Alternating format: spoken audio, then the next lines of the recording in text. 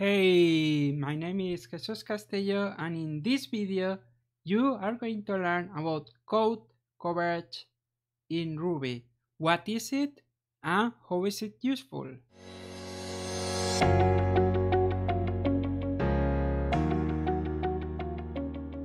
So code coverage is about testing, and what it does is it tells you exactly what lines of code you are testing, and this will help you find out how good are your tests and what more tests can you write to make sure that you are covering every line of your code. That's why it's called test coverage.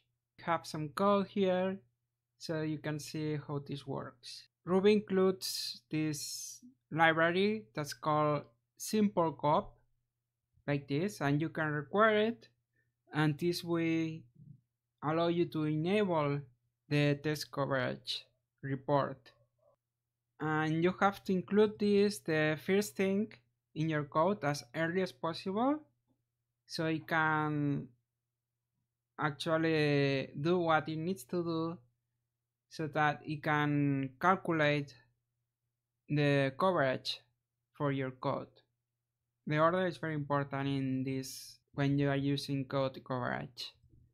Now, to actually enable the code coverage, after you require the library, you have to say simple cop like this, then start. That's how you start the process of collecting, gathering information about the coverage of your test. Then after that, you want to require your code. In this case, I have require relative, and this is the file I'm testing.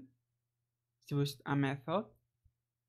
And then we have the test. So this mini test, and right now I only have one test. And what we are testing is answer equal young. We want this string young. We return it when we call the method h2description with a value of 32. This is our expectation. This is what we want.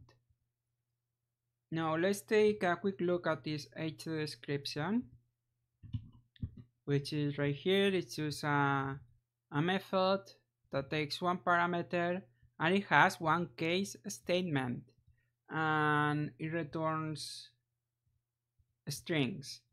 Now these ranges, these number ranges, are just arbitrary and they are used for the purpose of this example.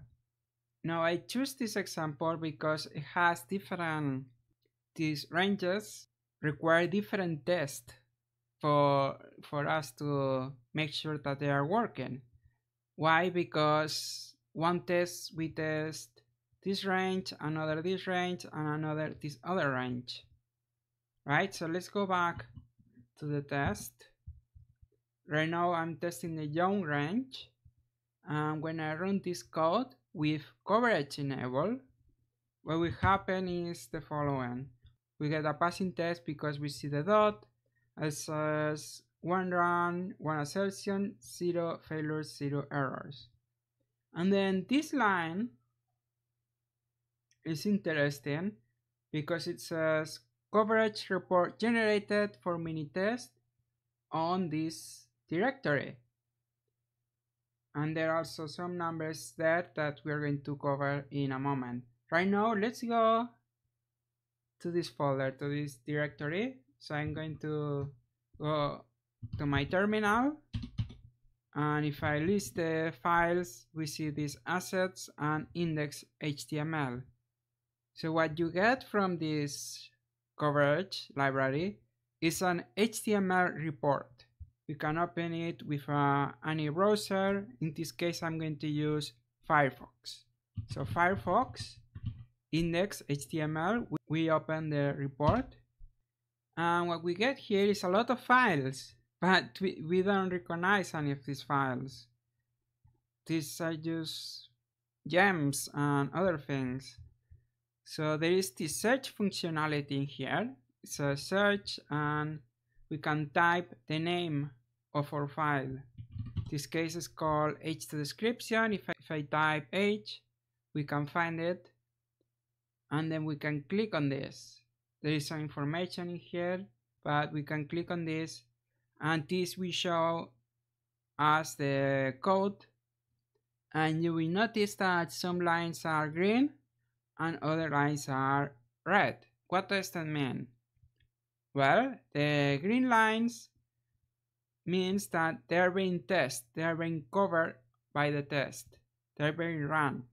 So we know that we have a test for young, but we don't have a test for senior or underage because they are red. So we need to add more tests.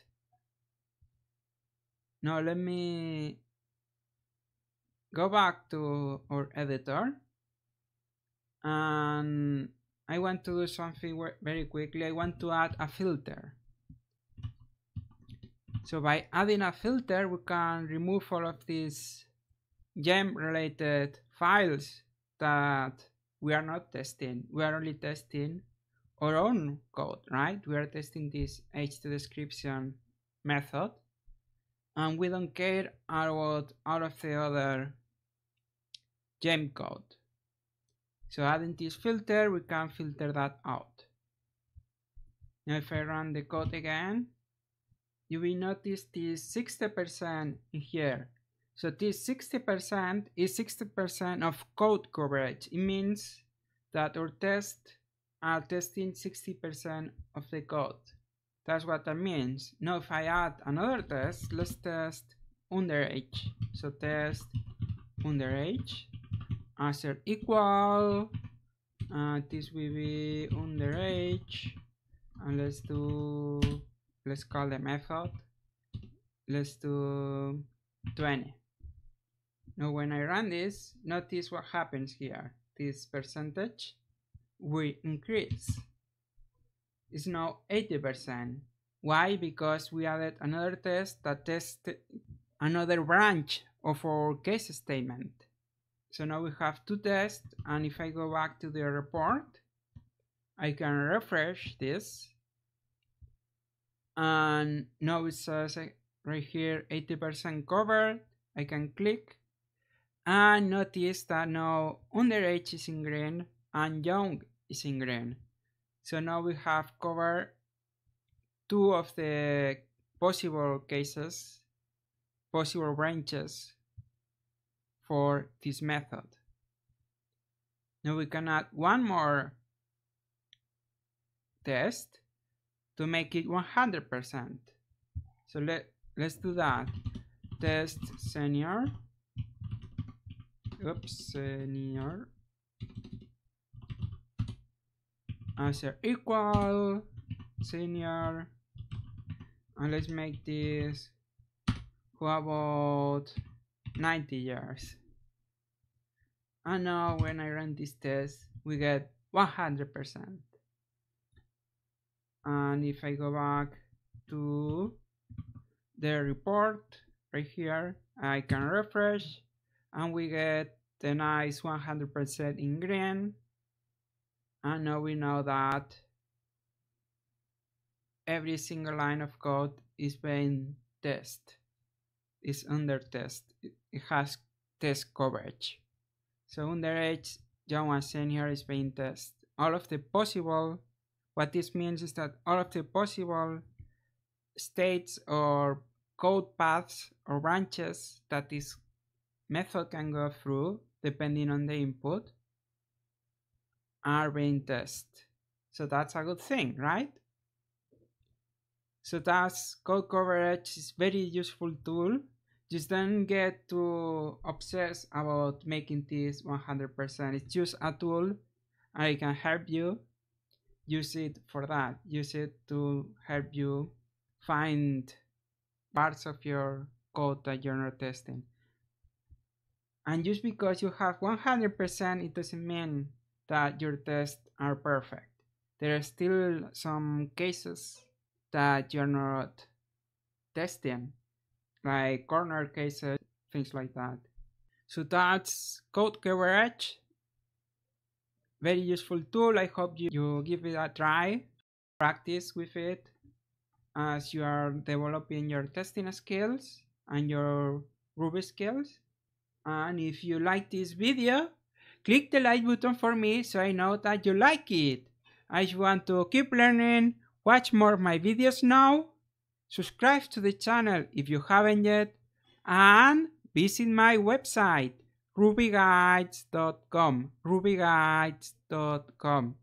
Thanks a lot for watching. I will see you in the next video.